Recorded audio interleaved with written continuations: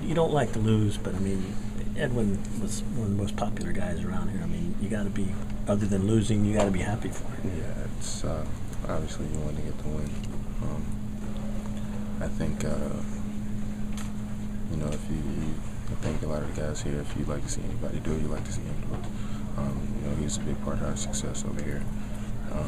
Great guy, you know, great guy in the clubhouse. So, you know, like I said, it's a little bittersweet. Is that kind of how? That's kind of like the way he should do it too, because he's just a horse. I mean, 149 pitches. Yeah, and you know, we know exactly what type of pitcher he is, and you know, for him to throw that many pitches and you know still have 95 left in the tank in the ninth is amazing to me. So you know, like I said, you know, tip your cap to him. He pitched a good game. He say anything to you when he hit you? No, I think it's understood. He didn't mean to do that. 0-2, down 0-2. One-run ball game. Nobody's trying to do that.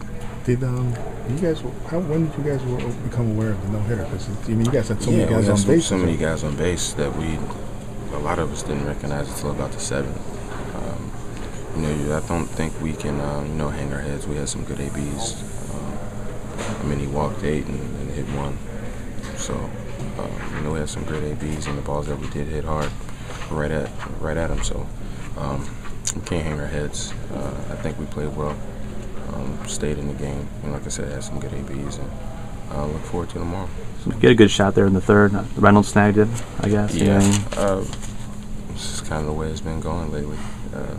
Like I said, you can't guide it. You can only hit it.